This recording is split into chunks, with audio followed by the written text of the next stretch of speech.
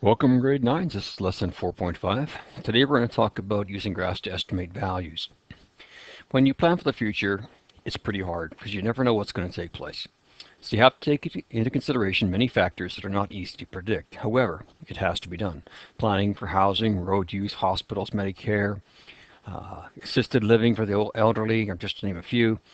Ever wondered how they figure out when to build these things before it becomes a problem? Well, this is one of the things that they do here. We're going to gather information about the topic first, and to do that you have to look into the history. So here's an example I've created. If Edmonton wanted to know what amount of parking was required for the Fringe Festival, they would gather information over the several years and take a look at how much parking that they had. And I've created this information as totally and completely fake.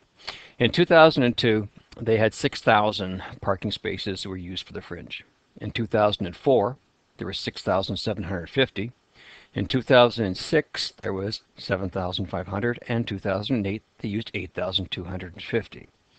What we want to know is if they were going to do something, and we know the next couple of years, 2010, 2012, 14, 16, and so on, how would they know how many parking spots to create or how many would be required? And when they knew this, they could take it into consideration when they're designing their infrastructure. So here I made a graph of parking spots in the Fringe, and you can see it starts here, boom, boom, boom, for the 4 years. And you notice that they are not joined with a line because you cannot have data between here. You can't have 1.5 parking spots. You either have a parking spot or you don't. So this is discrete. It's linear because in grade 9 we only do linear stuff. And we have to take a look at this and make some decisions about it. So Edmonton can use this information to find out how many parking spots were used, the amount of money that could be generated from charging those parking fees, and whether or not it would be wise to create more parking spots. Now there's two terms we have to know about. First one's called interpolating, and the second one's called extrapolating. We've talked about these terms earlier, but interpolating is defined as estimating a value that lies between data points on the graph. So to go back to our graph right here, interpolation means that what we're going to do is we're going to work with this stuff right here. Whatever's on the graph, that's what interpolation is. So we could find out any information along this pathway. So if you want to know what happened in 2003, you could use it, 2009, possibly 2010. These are all what we call interpolations. So the definition down here is this is when you regraph and get information off the graph between the points that are on that graph. So you take a look here and ask the questions. For example, you would interpolate to find the parking spots which were needed in 2003. So you can go back here, 2003, grab our lines, go over here, 2003 is halfway through, so we would go up to right about there, and then we would go over, and you can see that we have roughly somewhere in that neighborhood there. This is 7,000, this is 6,000, so we're somewhere around halfway between 6,000 and 7,000. And then I actually made the graph up so I can give you the exact number that's required, and that is 6,375. Now, extrapolating is when you go beyond the graph that's there. So for example, this one here is limited. We only go to 2008. Right? And we only start at 2002.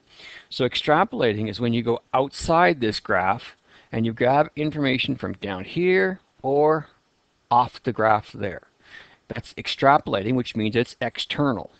All right, so external is extrapolating. Interpolating is internal. So you can use those two things, the beginnings of them, the prefixes, to help you keep track of which one's which. So extrapolating is defined as estimating a value that lies outside the data points on a graph. This is a prediction of an unknown value from known values. So you take what you know and you extend it. If it says here, for example, we would extrapolate to estimate the number of parking spots needed for 2010. So here's 2010 right here. All right, so here's 2010, you'd go up. I'll go outside here to see it. All right, and we're going to be somewhere on that line. Maybe I'll put a line there just to help us out with extrapolation. You can see that right now, it looks like we're coming right around the area of 9,000. and the real actual value is 9,000. Now, the thing about extrapolations and interpolations is you have to make some assumptions that are going to take place. Now, for us in grade 9, the biggest assumption we have to make is that the data is going to increase or decrease in a uniform or regular interval, because we have to have linear data. In grade 10, 11, and 12, you're going to be introduced to the different types of graphs where we have curves, and those are exponential graphs and stuff like that, which use powers of 2 and all that kind of stuff.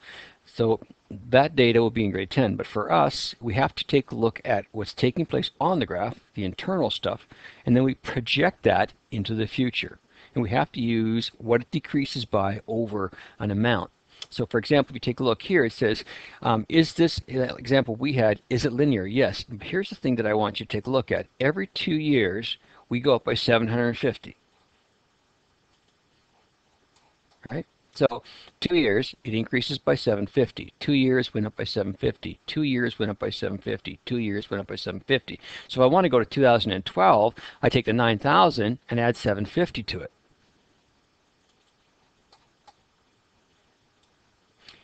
Here's another example. This one sometimes you're given an example and you don't have a graph. It just gives you the increase per year, and you can use that to make a prediction. In 1998, gasoline cost 55 cents per liter. In 2008, it was $1.05 per liter. Predict the price of gasoline in the year 2018. Well, since the gas prices went up by 50 cents per liter every 10 years, we assume that the same rate of change, it should cost 50 cents more 10 years after that. So we have to go to the 2008, and it's going to cost 50 cents more. So we're assuming that in 2018, it would be $1.55. Now, remember I told you have to be careful about assumptions and stuff you make? This is a linear example, right? And it's going up by 50 cents every 10 years. That's not really a great way to do this because we know the gas fluctuates up and down depending on what's happening in the world. You know, if we have an oil crisis, the prices go way up, and you know, if the oil crisis is not there, then it comes down. Like for example, right now as I'm sitting here in 2020, I just gassed my vehicle up and it was 97 cents a liter. So it's not quite the increases as we're expected. So is this an interpolation or an extrapolation?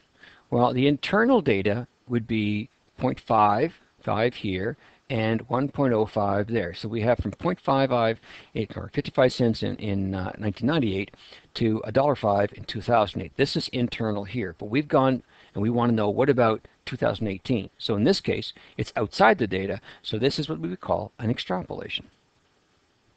Now, is our prediction linear? Yes, it is, simply because we are going to increase by, it says here we increase by 50 cents each year, each 10 years, sorry. So 5 cents a year as you go up. Okay, let's look at our next example. Bob borrowed money off his rich Aunt Petunia, and the following is a graph of how he is paying it back. So take a look here. You'll see that we've got months on the bottom, and this is going up by every 2 months. On the side, we're having an increase by 2,000 each time, and if you look here, you'll notice that there's a line between the 0 and the 2,000. So every line as we go up is going to be 1,000, and we're talking about dollars here. So looking at our first question, it says, how much money did Bob originally borrow? To find that out, we have to go to where it started at 0, and this is where he began, right there. And that is right at 9,000. Sorry, 9,000 right there. 9,500. So Bob borrowed 9,500 when he began. How much does he owe after 3 months? Well, to find that out, we have to go to where the 3 months are, which is right here. And you have to go straight up. And you'll notice it gets to there. And you'll notice we're not quite on the line, are we? So this is going to be 7,900 and some there. Right? So we're going to be 7,950 probably. Right? So there's our $7,916. That's the actual amount because I made the graph. How did you get this amount as it does not cross the lines of the graph at a nice place? Well, what we did here is we went up, found where that location was, and then we went from there straight across, and we had to estimate how many months will it take to repay half the money he borrowed. To find this out, the first thing we need to do is to find out how much half of what he borrowed is. He borrowed 9,500, and half of that is 4,750. Let's go 4,750. There's 5,000. 4,750 is right there. Go over, and then come down. So we're looking at right around, there's the 9-month halfway. So we're talking about just under 9 months to do that. All right. Now, when Bob paid off, when will Bob have paid off his Aunt Petunia completely? Well, in order to get Aunt Petunia paid off completely, Bob has got to make it down to no money left. So we have to take the 9,000 and we have to go down our line and we have to figure out where is it going to end. And if you look right here, it's quite simple. It's almost exactly on 18 months.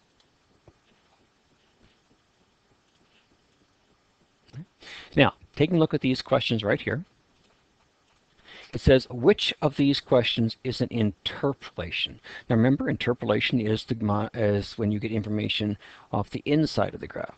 Well, he still owes 3 months up here, and we were from 0 to 18 months, so this is an interpolation. And down here, how many months will it take to prepay half? That's still on the graph. That's an interpolation. And when will Bob have paid off his money completely? That's 18 months, but that was beyond where the graph ended. So this is your extrapolation. So A, B, and D, right here, A, B, and D are all interpolations, and the extrapolation, of course, is question E. All right, here we go. Bob's snail rocket is training for a race. When he really gets going, he can travel according to the graph below. So let's take a look at what we've got. We've got rocket's race performance, the distance in millimeters, and it is over an hour. So we can see this is 1, 2, 3 millimeters. So he's actually traveling, there's 1 millimeter. So he's about doing a millimeter every hour. So predict how long it will take the rocket to run 5 millimeters. So grabbing our graph, there's 5 millimeters right there. So we just have to go over to here and come straight down. And we're looking at, well, there's 4.5, 4.75, so I'm thinking maybe, what, around 4.8, 4.75 hours? Okay. How did I find the time? Well, I just showed you. I took up and went to the 5 millimeters up here. I went over to where the graph meets the line, and I came down and I found the time down below. How far will rocket be after 7 hours? So now we're talking about doing the other way. We started with distance first. Now we're going to work with this one here. So going to 7 hours, right there, I'm going to go straight up, and we're going to meet the graph right there. And then we're going to grab the graph, and we're going to go that way. And you'll see that we reach, there's 7 millimeters, sorry, 6 millimeters. Here's 7. Here's 7.5. So I'm guessing somewhere around 7.4 millimeters. Okay. What assumptions are we making? Well, here we go. Well, we're assuming right off the bat that rocket doesn't get tired. Since this is a straight line and linear, that we know that rocket is traveling at a constant pace. So he starts running and he's just constant. We didn't show the acceleration down here because I guess he can go from 0 to whatever speed he is in, like, no time at all. So here we go. He's traveling. Now this stuff in here, remember, this is our interpolation. This is our interior information. If I want to go outside this, that's going to be extrapolation. So what assumptions are I making? I'm making the assumption that rocket's speed is going to stay the same throughout the race. If the race is a marathon of 15 millimeters, extrapolate how long it will take rocket. Well, going back to our graph, you'll take a look here. You'll see that 15 millimeters is way off the graph. So there's no way that we can figure this out by looking at the graph. Now I could, if I had a piece of paper, I could continue the graph and extend it. However, I have another idea which I'm going to try. So what I'm going to do is I'm going to find out if it is 15 millimeters, how long does it take him to go 1 millimeter? All right, well, if you take a look right now, right here, you'll see that 1 millimeter is right here. And if you look right there, you'll notice that this is actually right slightly above 1.1 if you look at it, right? Just slightly above.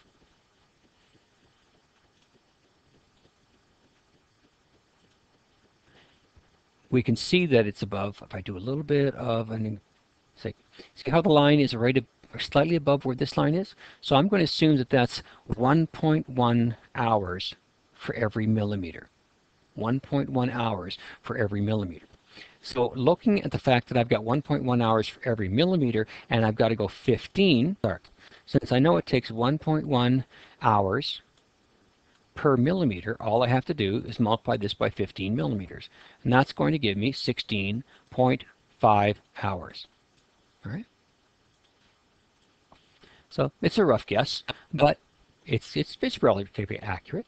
So how did they get this answer? Well, I found out how long it would take rocket to travel 1 millimeter, and of course that was, this is a typo right here, it should be 1.1 hours.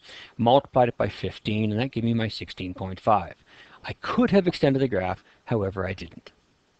Next example. Now this has no sort of problem situation with it. It's just a straight linear relation. We have our input down below. We have our output. This is our independent. This is our dependent.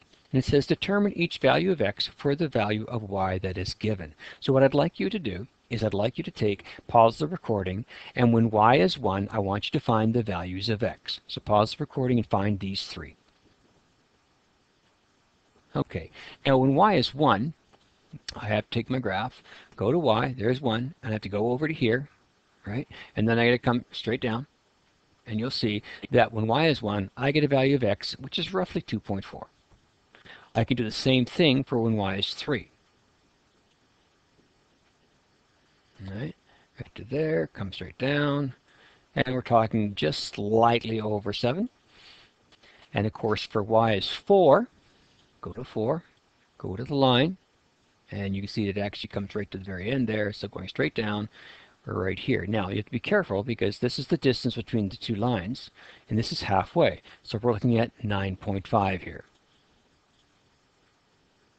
Okay, now having done the y to get the x, on the next page there are 3 values, and I want you to do the y is equal to, sorry, what the value of y is when you get x at 4, 6, and 8. So pause the recording and do that.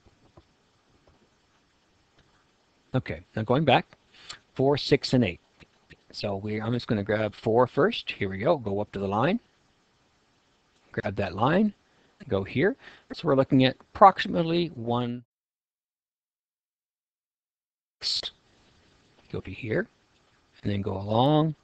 So I'm guessing around 2.5. And for 8, up to here, I'm going along. There's 3.5, so 3.4 roughly. So here is my values here. Oops.